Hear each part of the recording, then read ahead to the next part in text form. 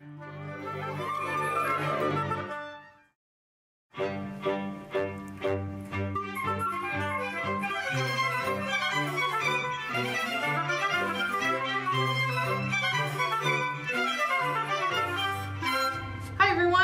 back to season 2 of our digital offerings.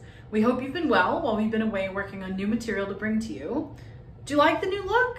Craig composed a new theme song, there's a catchy new name for the show, and the format is a little different, but still the same great music. Speaking of Craig, he asked me to do the opening. I know he's been really working hard on a bunch of other Mid-Texas projects, but he's also been a little checked out lately. Not sure what's up with that. Anyway, we have a really interesting program for you filled with lots of beautiful music and a few surprises, all pleasant ones, and a fresh new face joining us. I'll let her introduce herself and the first piece. Hi, I'm Julie Post. I'm a violinist with the Mid-Texas Symphony, and I'm going to tell you about Mendelssohn. Many have regarded Felix Mendelssohn as the greatest child prodigy after Mozart. He was a prolific composer from a very early age and produced masterpieces such as his string octet at age 16 and the beloved Overture to a Midsummer Night's Dream at age 17. The work we are about to perform for you, Herbstlied, or Autumn Song, comes from a set of 6 lieder for women's voices and piano. These lieder are typical of the era and meant to be sung in an intimate setting. This particular song was set to poetry by Karl Klingemann, and you will be able to see his verses as we perform. Please enjoy Mendelssohn's Herbstlied.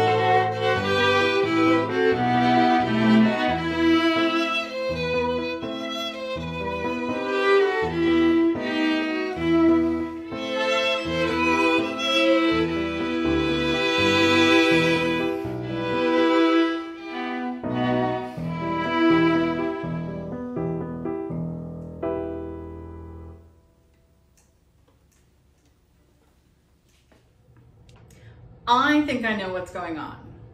Craig recently celebrated a milestone birthday, but I think he's been feeling a little bit weird about it. First of all, he's been saying he's 50, which, I mean, he's been in the San Antonio Symphony for 38 years, so like when he joined when he was 12? Plus, he told me the other day that the only thing that's been making him happy is listening to that record Frank Sinatra made when he got old. The one with like all the gloomy, oh, I used to be young once, my life is over. I can never remember the name of that one, just that it's like a real downer. I don't know if we should be worried about him or not. Let's check in on him and see how he's doing. Man, where did the time go? I mean, one day you're this guy, with your whole life ahead of you. Oh, blessed And the next, you know, you're 50. Oh, are you going on about that again? You know? Holly, come on. Can we play the song? Come on, just one more time. You know the song. You told Please. me. You said, Holly, never play that song. Don't play come on, that song just play anymore. It. Come on. Hey, look, man, I don't pay you to argue I with hate me. to remind you, but you don't pay me. Yeah, I forgot. I don't pay you. Okay, well, come on, you know. Can we just do it one last time? All right, then. Come on. Thanks, buddy.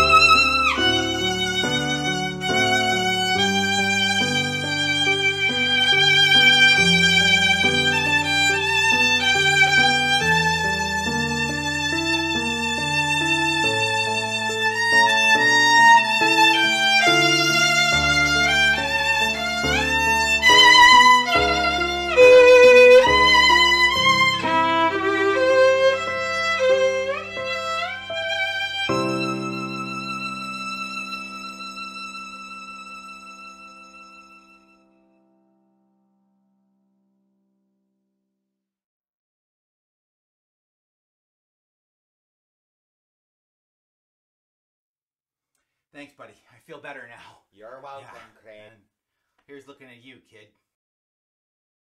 All right, well, look, we got work to do, and the gang is waiting on us, so we better get on with things. Yeah, man, it isn't easy turning 50. You're not 50! Okay, 60. Get off my back, man. Come on, let's go. We got work. Whew! Boy, it sure does feel good to get that all off my chest. You know, that may have been the world's shortest midlife crisis on record. All right, so let's get on. Let's get down to business. Okay, so obviously you figured out what the program is all about. It's all about music that's about fall.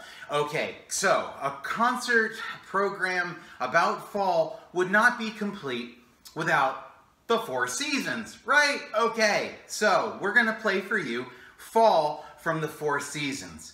Oh, but you're expecting Vivaldi? That would be way too obvious for me, right? You've caught on to that by now. So, we got to talk about Guido.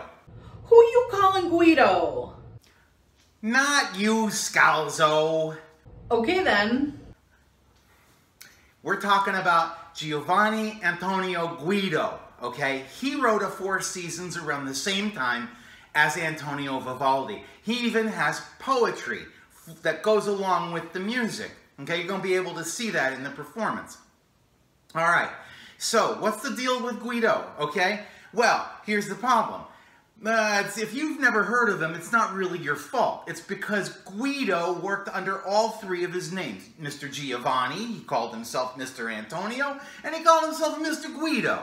And so all of his music got kind of spread around all over the place, and it's hard to find it. So that's why we only know of a handful of pieces by him, one of which is his Four Seasons.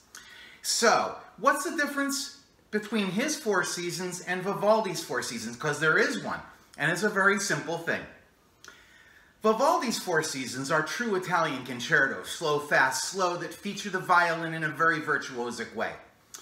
Guido's Four Seasons do feature one of the three violins that you'll see playing a little bit, but it's mostly an ensemble piece, and instead of fast, slow, fast, three movements, the Italian concerto style, it's the French suite style. It's a whole bunch of little pieces, and you string them all together. But he did the same thing Vivaldi did, tried to tell a story. So his story is mainly about the mood and things you do during the fall season. So this is Fall from the Four Seasons of the Year by Giovanni Antonio Guido.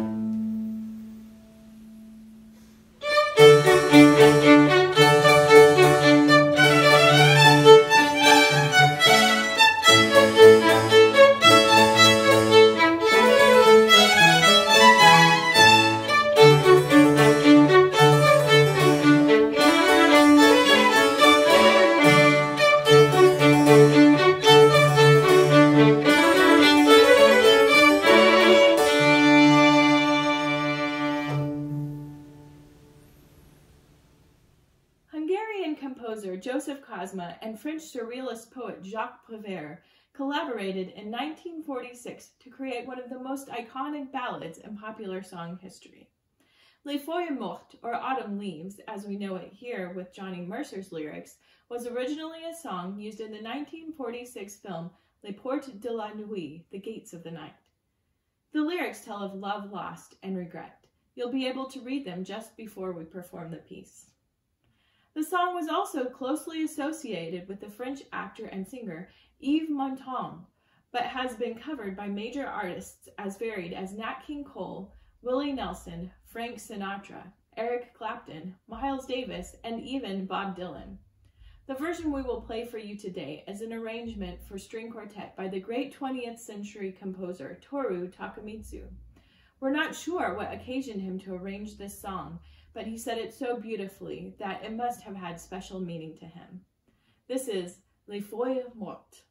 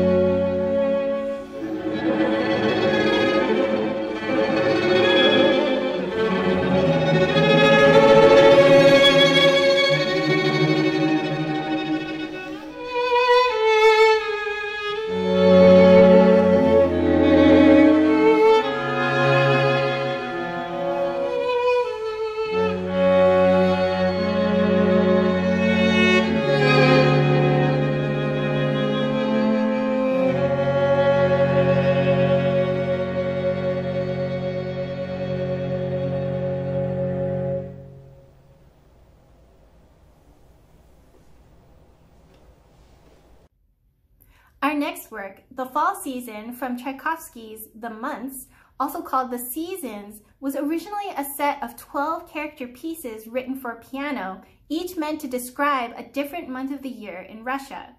They were commissioned by the editor of a St. Petersburg music magazine, who also suggested the titles, and were released in the magazine one each month during the course of a year.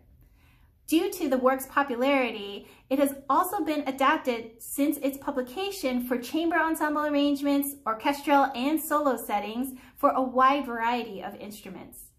The Troika for the month of November was a favorite of Sergei Rachmaninoff, and he played it often as an encore. We hope you enjoy Tchaikovsky's 3 impressions of fall in Russia.